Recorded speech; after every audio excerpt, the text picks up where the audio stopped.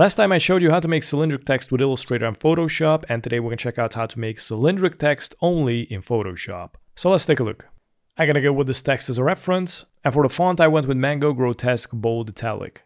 Let's go to the layer with the font, right click, and select Convert to Smart Object.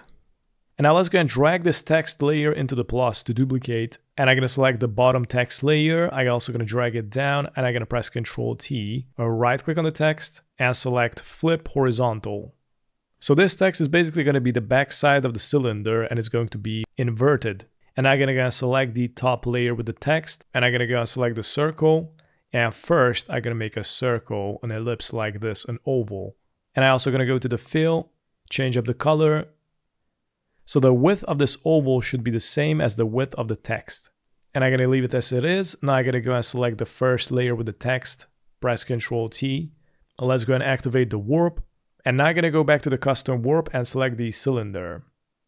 Now let's go and drag this little square up. I'm also going to bring the text close to this oval. So I'm going to zoom in, and I'm going to need to make sure that this oval line of the text is parallel with the circle oval. So I'm going to bring it a little bit more up. So this way I can set up this as correct as possible. Now let's go and click on the check mark here. And I'm going to go and select the second text layer. And I'm going to bring it closer to the ellipse. Press Ctrl T. Let's click on the warp icon. Now let's change the custom to cylinder. And I'm going to repeat the same process, bring it up, and make it look as parallel as possible. I'm going to press enter. And now I can go and delete the ellipse.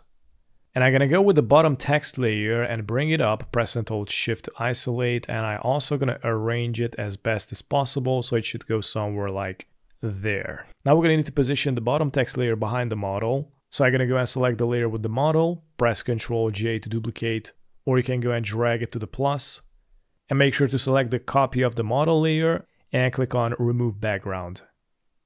There you go.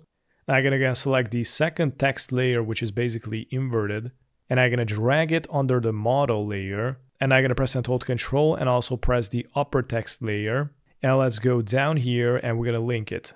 So now you don't need to select both layers to rearrange the text. So I'm going to deselect, select the first layer for example, and now if I rearrange it, you can see both layers are going to move.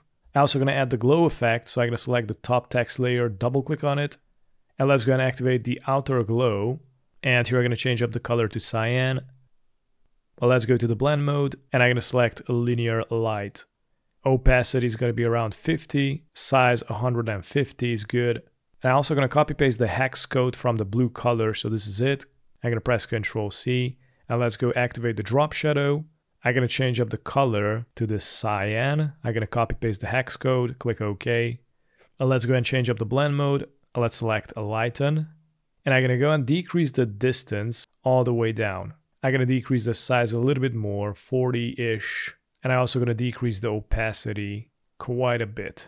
Click OK.